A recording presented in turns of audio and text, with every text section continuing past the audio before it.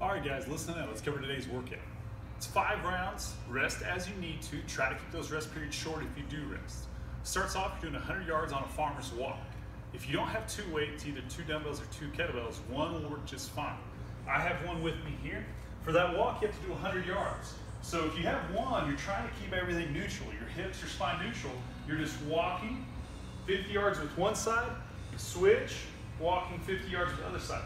Be careful when you do this that you're not shifting those hips. You want to keep perfectly neutral and upright, okay? So do 100 yards at the beginning of each round there. After that, we got 20 lat pullovers. So whether you have a kettlebell or dumbbell, you're gonna come on some type of bench or platform if you have it. You're gonna extend back. You're gonna bring those arms, pivot off the shoulders, get that stretch as you come back, bring that weight right over the chest. So here, extend back, bring that weight right over the chest. Be careful not to really let that rib cage open up. Keep those abs squeezed tight so it ensures your spine staying neutral. You're gonna do 20 of those. After that, you gotta do an alternating snatch. If you have a kettlebell, it's gonna be a little bit harder. You have to get that little flick of the wrist to get that rotation so it doesn't slam on you. But either way, you're gonna start on the ground, you're gonna explode up, catch it, and bring it all the way to the top. So come down here, explode up, bring it up to the top. So here, and back to the top.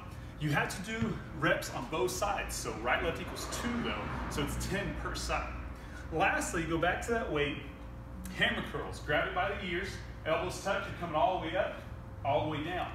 You have to do 20 reps on that too. If you guys have questions, comment, message us, we'll help you out.